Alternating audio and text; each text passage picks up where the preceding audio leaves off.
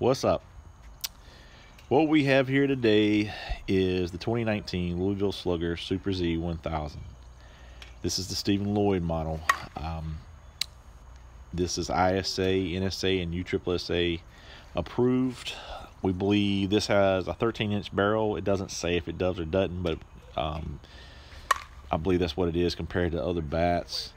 It has the LS2X composite, which is like the old Z1000 and Z2000.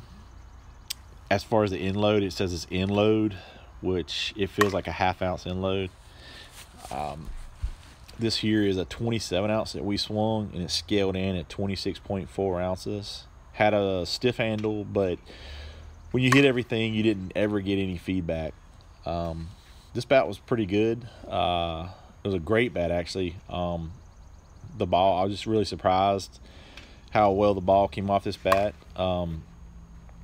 It does still make that old Louisville slugger sound, which is just different than most other bats, but it's a pretty good bat. We're on a larger field today. This is the old baseball field. It's kind of odd also, so it's like 330 down the left field line, 340 in right, and 312 in center, so it's an odd field. We hit nothing but classic M's and BP rockets. They were old balls. We couldn't use the good balls because it was so wet.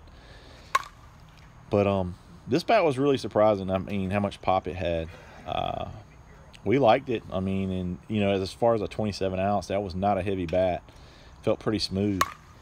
I want to say thanks to Daniel Dixon for loaning me this bat, also known as Tiny. I appreciate it, and I hope you guys enjoyed. Thanks for watching.